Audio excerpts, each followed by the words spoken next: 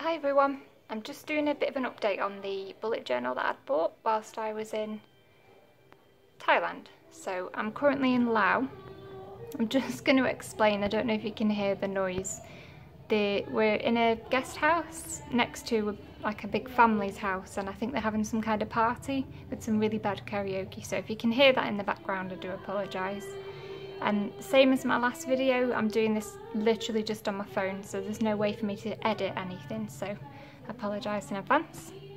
So if you saw the last video, I didn't bring my Louche with me, and I kind of wish I had done. I've been looking everywhere for a dotted book and I didn't find one, so this is what I've turned into my travel bullet journal instead, and I'll just show you how I've been using it. So first thing I have got is I found a stationery shop in Thailand with loads of little stickers, so they've all different shapes, so I've really enjoyed using those.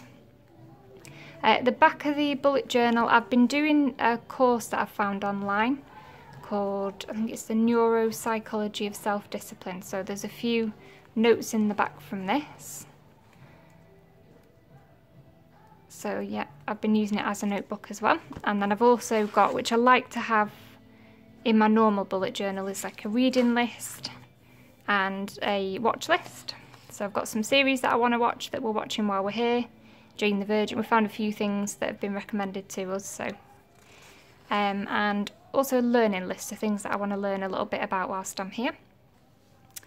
So the front of the bullet journal is, I got a little separate weekly book, so I've washed that into the front, and then this is just a little card somebody gave us, so I thought it might be nice it's taped in the front. So this is just the weeks, so anything that's important transport wise, or if I've got anything going on that day, I'll put it on a big sticker, and then I've got bits to do on the side. So that's been working really well. I've been a lot more calm about knowing what's coming up and thinking, oh my god, I've got to book a train, or things like that. I know what's going on, so I've really enjoyed using that. I'm sort of only 3 weeks in at the moment, but there's plenty of space in there for the rest of the trip. And then the front of it, I've shown you already, but in the last video, but obviously it was blank. So it's a really cute notebook. So it's a notebook, and then it's got the monthly view at the front. So obviously we went away in March, so I've only started filling in from March.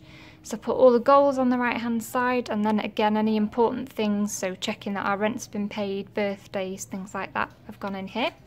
And then every week what I'll do is have a look at this and transfer anything across into that weekly list. We're actually in April now, so I've filled in April's as well. I've changed my goals up a little bit. I've put them in these. You'll see this follows on in a minute because I've done some goal tracking. So I did actually fail big style last month. I mean, I'm travelling, so I'm not even going to be hard on myself, but there are some things I wanted to do, like I'm trying to learn Spanish for when we go to South America. So a lot of this, as you can see, I've put the delayed symbol and put it for next month. So I've only done 5 this month, so I want to do a course in Excel.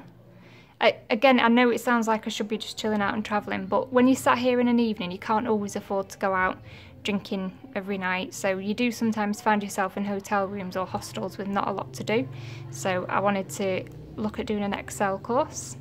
Again, this is the language thing. I wanted to reach 30% in Duolingo. See if there's anything I can do to make a little bit of money whilst we're away, so I don't know, maybe doing surveys or something. I've got an app on my phone which is HTML, so I wanted to see if I can complete that, and then to find a clear direction in life, because I have absolutely no idea what I want to do when I get back. So when we get back, we've got no jobs, no nothing, so it's a blank canvas. And then I've just got some things that I want to learn, things I want to watch, and books I want to read. So again, I've got a 24-hour train in 2 days, so I'm sure I'll get through some of these. So I'm reading The Air Affair, I Know Why the Caged Bird Sings, and everybody's been going on about 13 Reasons Why. I believe it's starting a series, so I want to read that before the series, well, before I watch the series. Yep, so I filled in a few bits for the future, but not too much. And for those 5 goals, I'll come back to my habit tracker in a second. For the 5 goals, I've broken them down using a little bit of the book that I've been reading, the Neuropsychology of Success. So I've put what the goal is and then some steps, and then I've broken them down and put them sort of in the order that I should do them. Anything that's highlighted with black around it is more important. I need to concentrate on those because they're sort of time sensitive. And then I've put roughly how long each task should take me and a due date on it. So hopefully I'll get these things done by the end of April. So I've done that for getting a clear direction, learning the HTML, and I'm practicing on a friend, doing a website for a friend. So again, broken it all down into steps. This makes me super happy because it's really nice colours and it just appeals to me. I think I'll get more done when it's like this. So the same repeated for that. Duolingo, there's not a lot you can do. I've just put little mini steps in, so 10%, 15, I'm on 6% at the moment, and the app tells you how proficient you are in the language. So I've just broken down that into little milestones. And then the Excel. So that's it. I've left myself a bit of space to do other bits of writing in there. But for this month, that's all my goal stuff. And then the last thing I'm using it for is habit tracking. So again, it's something I've not been very good whilst I'm away, is sticking to habits, and they are just as important as being at home. So things like meditation, maybe even more so, because if you get quite anxious when you don't know what's going on, you're travelling, you don't know what's around the corner, it can be really stressful. And there's a few times that I've properly lost the plot and screeched like a mad woman. But so things like, I don't know if any of you heard of this app, it's Prana Breath. So it's about concentrating on your breath and controlling it, and again, it's supposed to help you be a little bit calmer. Meditation, again, it's something that will help you stay a little bit calmer, and eye exercises because I've got double vision, so it's to try and stop that. I wanted to do something different. In my old bullet journal, I really enjoyed having the Christmas tracker, so I had little Christmas lights, and the aim of the game was I tried to see how many of the lights I could light up during the day. I did overface myself. I had like 20 habits a day, which was quite disappointing when you've only got one light lit out the whole day because you've only done one thing. So I wanted to do something where I started slowly. I just started on one thing and then I built it up. So that's the idea of this. Apparently it's already a thing. I didn't know. Somebody had posted, does anybody else use the mandala to track? And it's something that Boho Berry's done. Mine's completely different, I've discovered. I think that's more like a mood tracker. So at the habits, if you'll see in the middle, there's the 7 green main petals. These are, so week 1, I only wanted to do one thing. So it's pretty hard to fail. So I just wanted to do Prana Breath every day. It takes 7 minutes on this app that I've got, and I completed that for the first week. The second week is these two. I know which ones correspond to which, but probably with you looking you wouldn't.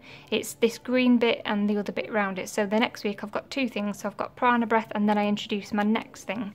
So every week I'm introducing one more thing, so it's not too much. So this week at the moment it's these 3. So I'm Prana Breath, exercises for my eyes, and meditation. So just do those 3 things every day. This is where I only did my exercises once and I was meant to do it twice. And to be fair, we were on, again, like a 28-hour journey, so it was really difficult. So I'm not giving myself a hard time for that. But yeah, I found this really useful. Next week, obviously, I'll start on the 4, so I'll introduce another thing. And I just think it's a good way of gradually getting into a habit rather than saying you've got 25 billion things to do today. So I found that really useful as well. I am still tracking the rest of my journey, but more in a personal diary rather than this. This is just for things that I want to get organised and things that I still want to do while I'm away, because you've got a lot of time to spare. I mean, you're not working, you're out in the day doing stuff, but then, like I said, at night sometimes you're not always, so I found it really useful. So I'll keep you updated with how I get on with it, and if I find any more stationery. We go to Japan in like a month. So I cannot wait. I'll probably try and do a little bit of a vlog and take you around the stationery shops because I'm sure there's going to be so many cute things.